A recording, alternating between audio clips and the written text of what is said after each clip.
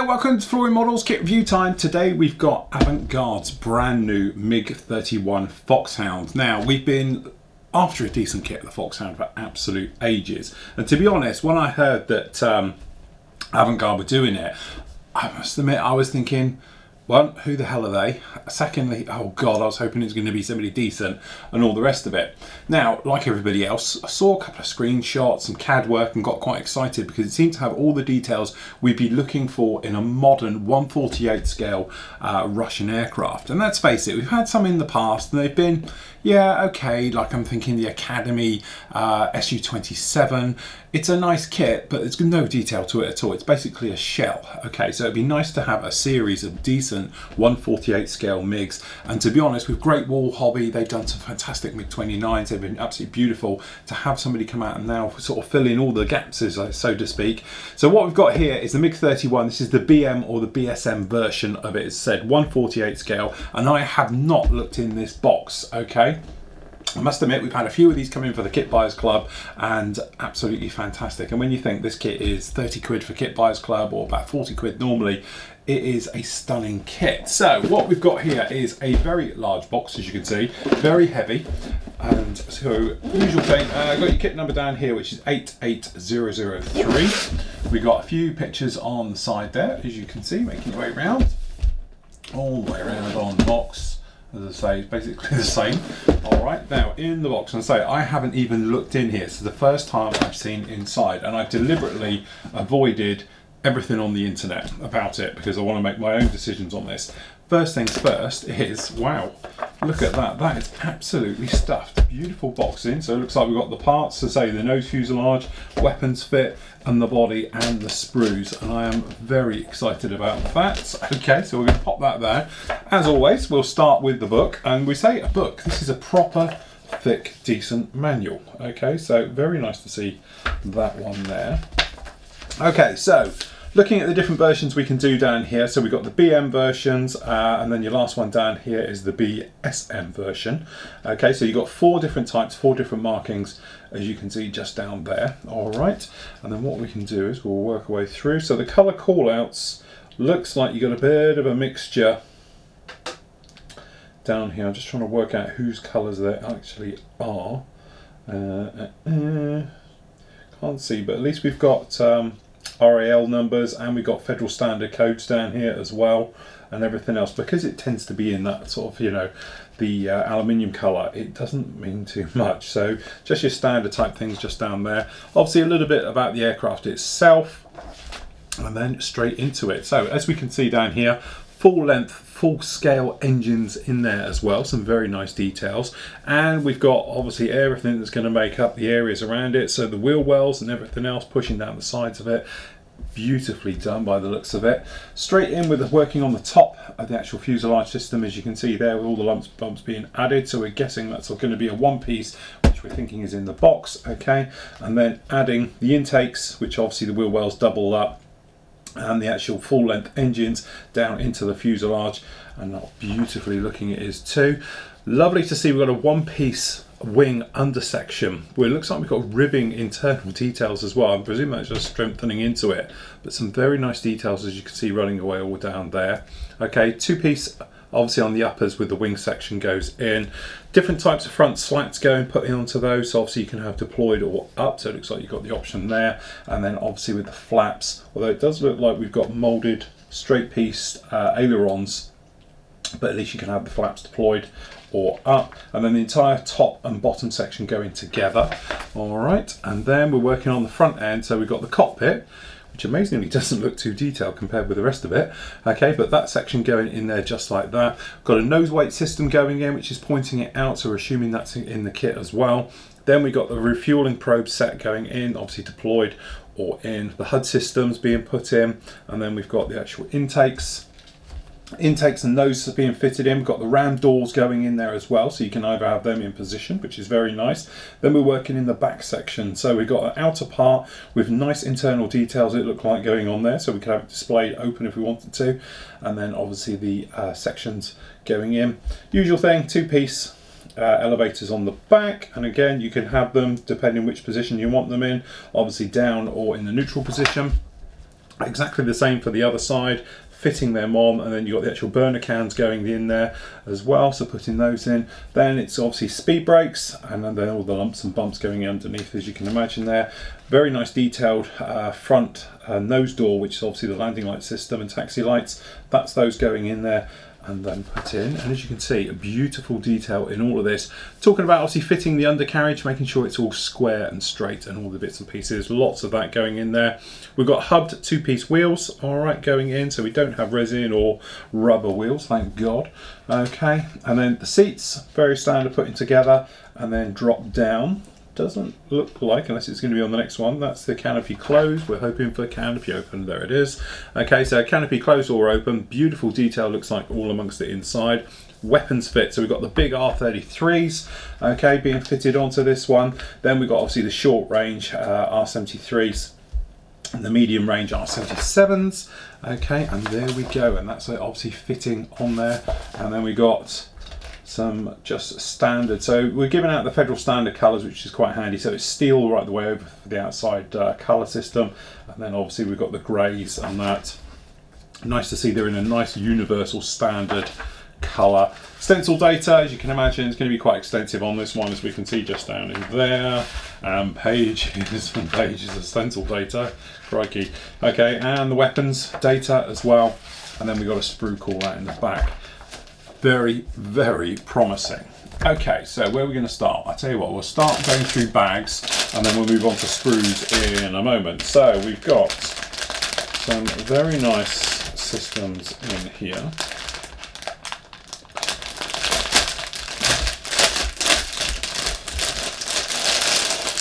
Okay, so in sprue 1 we have the tails and everything else like that. If we just drop down this top camera just a bit closer, and the side cam is in nice and tight. Okay, so there we go. First of all, you can probably see it as well as I can. We've got some very nice recessed details. Now, my only thing right off the bat here is they look extremely heavy, okay, as in they look a little bit big for the scale that we're dealing with here. If this is 1/32, I would think, yeah, spot on, but this is 1/48, so I'm thinking that these down the back here are a little big. The riveting details, scale wise, you know, you have to be thinking a scale thumb. So yeah, they're quite big, all right, but that means it'll take a wash. These are very much trench like and everything else. And I don't want to be kicking on this kit quite start off the bat with, but generally very nice. On the upside though, we have a very nice, no flash I can see anywhere.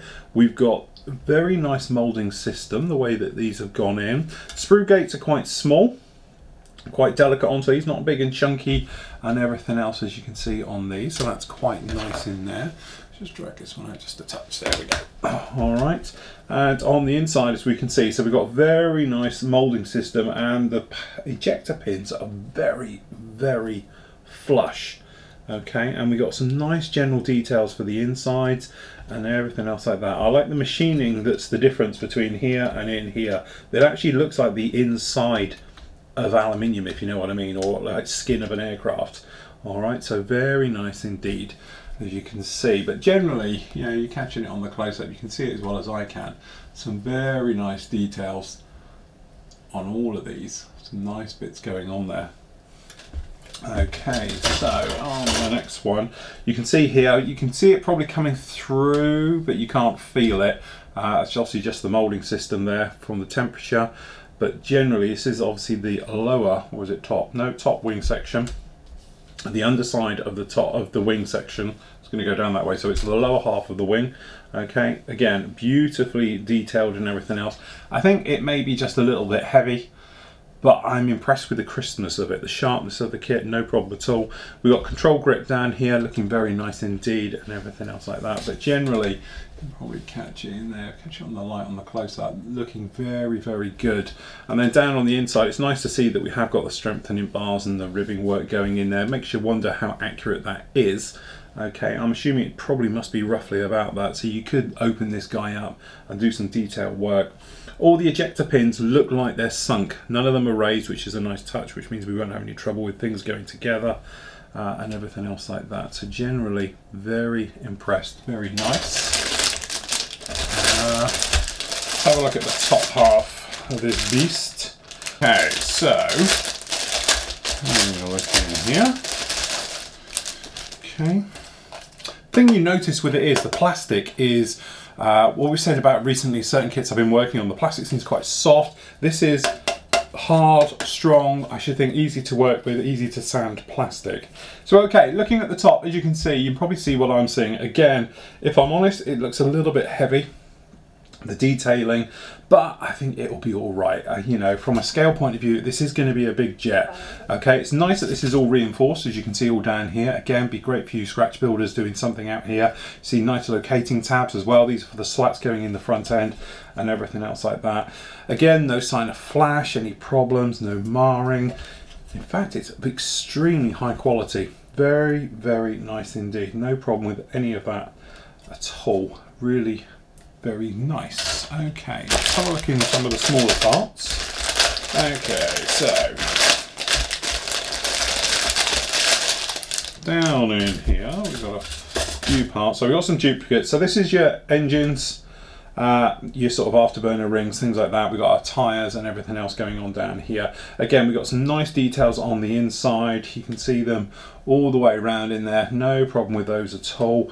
Everything else, like the burner ring, looking very nicely moulded, no problem. Obviously we've got compressor blades, various things going down here. They're nice. Again, the wheels, the tyres actually look quite nice. No writing on them or anything else. They're plain. External hubs looking good. And then you've got the internals. Nose wheel system down here as well. Very nice. All the plastic is a little bit chunky. Nothing's very delicate. Everything looks very solid, which is unusual on a 1/48 scale. Normally they tend to be, you know, these things can break and that. These don't look like they're going to break. Okay, so that's very nice indeed. Okay, so we got more duplicates down here. We just got the seats we can have a quick look at. Okay, so as you can see, some nice details down in there. No problem with that. Some nice rear details, cushionings, very good. No, as I say, I don't know what I was expecting. In some ways I'm a bit two ways with this at the moment. I'm on the fence purely because I was expecting it to be, when I first heard about it, and I was thinking, right, you know, avant-garde kit, okay, big job, you know, really what it's going to be like. Now I've got it in my hands, I'm thinking it's fantastic, but I don't know, it's just a little bit chunky. It's a chunky aircraft, don't get me wrong, it's just that, I don't know, I might have been expecting something a little bit else. Okay, this is where we want to see some of these smaller internal details. So we've got some very nice internals going on down here, as you can probably see with this ribbing stuff. This is going to be the actual main gear well itself. Very nice details on the outside of the engine. Not a great deal of plumbing running around the outside, okay, that's been moulded in. Amazingly, not that you're going to see it, but we are seamless, ejector pinless, I should say, on the inside, which is a very nice touch, which I know I've been banging on about ejector pins recently, and people have taken it a little bit to heart.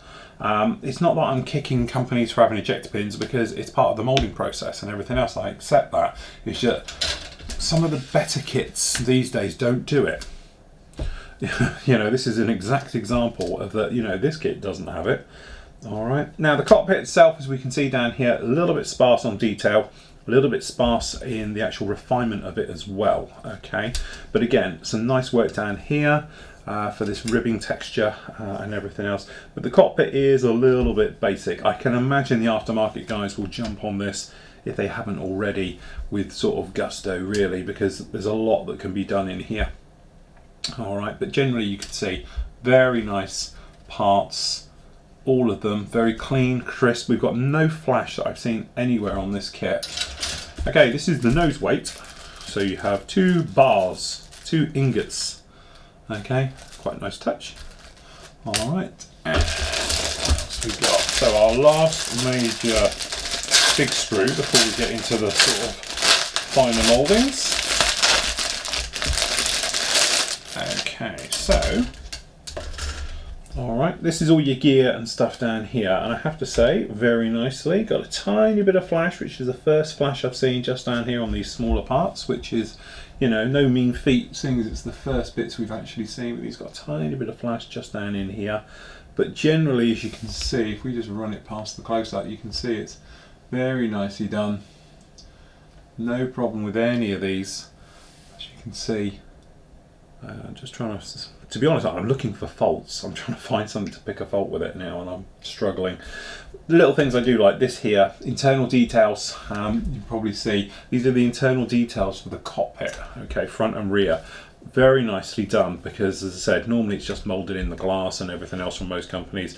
We've got full done mirrors, as you can see down in here, all ready to go in. The cockpit instrument panels look quite nice anyway, so makes up for the sidewells. Generally the actual gear itself got a little bit of burring between the layers, but nothing you would go mad about. We have got the odd little ejector pin mark though, unfortunately, down in this main gear. We can see it down here, and we have got ejector pins as well, which is funny when you see them in these types of places in the speed brakes, which I'm surprised they're in there because they're not in other major parts we would worry about, but the speed brakes have got them. Now, it wouldn't take a rocket scientist to do a quick fill job on some styrene filler in there or something else like that just to self-level that out, but as I say, it's a shame it's in there, and it's a shame that the gear's got them in some quite awkward places. So, you know, it might be quicker to get an aftermarket Metal Gear set, shall we say. Again, not that you'll see them, but there's some down in here and everything else. So a few little ejector pins in some nasty places I'd like to have not seen, but everywhere else, all the major ones, I'm not that worried about. They all seem to be quite nice indeed. Okay, at least we haven't got them in wheel wells and things like that on our gear doors. Okay, front. What is that? What were you thinking by putting an ejector pin smack bang in the middle? There's one there and one there. Like, what? Why would you do that? You know, you've ruined it now for me. That's not acceptable to put an ejector pin like that. I would prefer it to be raised, if I'm honest. I could just sand it flush, but because it's sunk as well, that's a real pain. Now, I know it's going to be on the underside. This here are these guys down here, so they are going to face inwards, or I hope to God they face inwards, so you're not going to notice them because they're going to be in here. All right, but why put them on there at all when you can do slats with nothing on? And we've got these huge guys here, unless they're supposed to be on there, but surely not. That looks like an ejector pin to me. All right, but generally nowhere else has got them apart from those. All right, but again, very nice details, maybe a little bit thick. Just thinking a little bit trench-like on those. Okay, we've got, I won't bother getting these out, weapons pylons, as you can see, very straightforward, standard, one-piece moulding for those. Okay, right, so in box number one, very nicely packaged, we have the underside. Okay. So this is the inside pit. Okay. Again, it's quite heavy.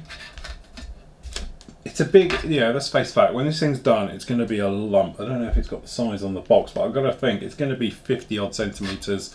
I imagine by the time you put the nose on, yeah, it's going to be getting near 50 centimetres, isn't it, I would have thought.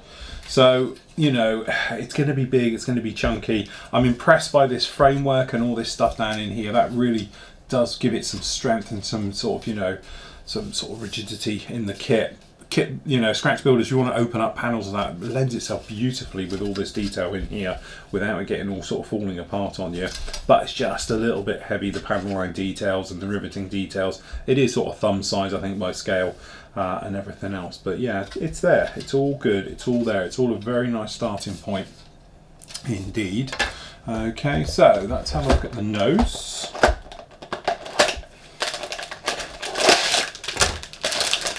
Okay, so for a tornado, right?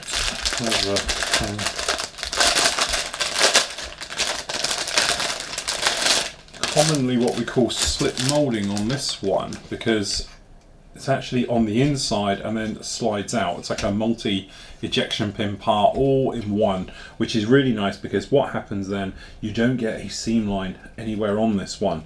Okay, and this will be hidden in the intakes as they come forward, so that's not a problem. Everything else like that, very, very nicely done. When we say slip moulding, basically parts come in, it's injected, and then they slide out the way, and then this falls out of the way. Okay, very, very technical to do. Very nice to see it on this one. I know there's a lot of berries in there, but doesn't that look like a tornado, or is that just me? That just looks like a Tonka front, doesn't it? If you stuck that now on the front of a tornado, you'd be fine. Okay, but generally I have to say very, very impressed with that. That's really, really nice. Got a seam line running obviously down the middle of this guy. Well, it's not a problem, very straightforward. I was looking, I thought I saw a sink mark on it, but I can't see it now. Yeah, very nice indeed. Okay, so last up, the weapons fits, which are again very reminiscent of the Great Wall Hobbies kits. So down in here, we won't bother getting these out. You can see we've got the short range infrared R73s. We've got R33s. Okay. Beautifully done. These one-piece molds like this, and they are, I think it's going to deserve a get one of these out. As I say, Great Wall started this off, and they're sort of becoming the standard now, but generally that is quite something else. Beautifully done. Very, very, very nice. Now that I do like. Beautiful. Obviously it's the Russian version of the Phoenix. Okay, guaranteed never getting a packet ever again. Okay, and then down here we've got the A12s. Very nice indeed. I do like the one piece. Be a shame that these little fins here on the tail aren't actually in photo etch. That's the only thing I would like to have seen. Okay, speaking of photo etch, down in here we have the clear parts.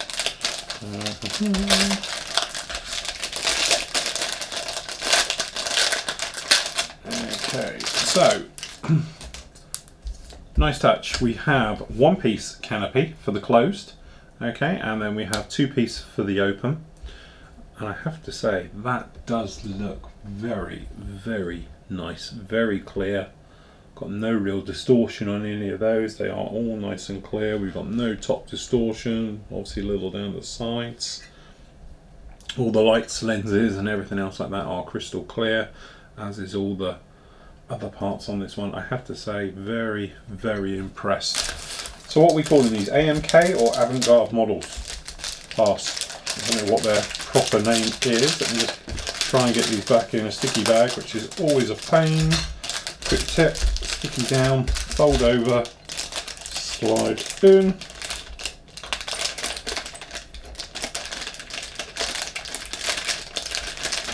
Sorry, all lumps and bumps, and then pull off, then stick back. Okay, last up, a little bit of photo etch over there, and there we've got a couple of pull handles. And I assume it's a brace plate for something, probably gear. Alright, and then last up, by no means least, we have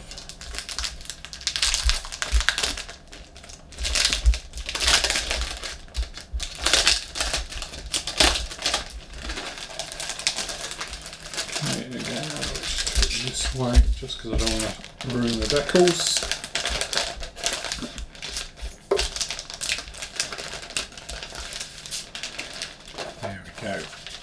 So we have down here, very nice. So obviously this is obviously your stencil data, as you can imagine, and it sort of goes on and on and on and on and on. Looks pretty good, a little bit thick maybe, but generally I think that's very nice indeed. No problem at all. Actually, it doesn't look too thick. You see these guys up here, they're, you know, catch them in the light, you can see it, they're not actually too bad. They look thicker than they are, I think. Very nice indeed. Okay.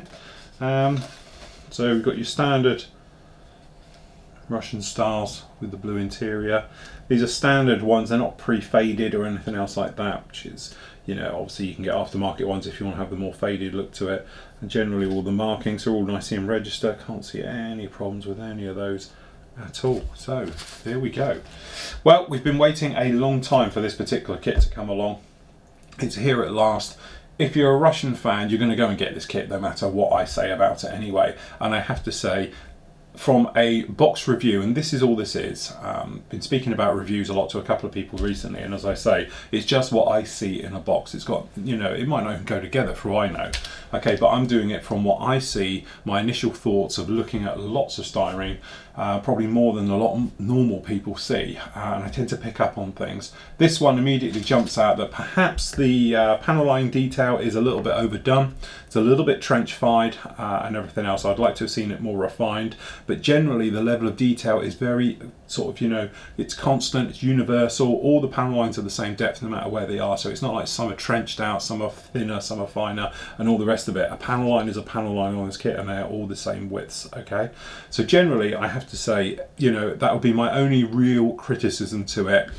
The rest of it I can't fault. I love the way it's got a full interior detail with it, with full length engines, the intakes, things like that. It's a big part on this particular kit. It's a big engine. I can imagine the scratch builders pulling out an engine out the back and doing various things to it. It would make a very nice project to work on and do something a little bit special with it. But there we go, that is AMK's, or Avant Garde Models, latest one. That's the 1/48 MiG-31 Foxhound.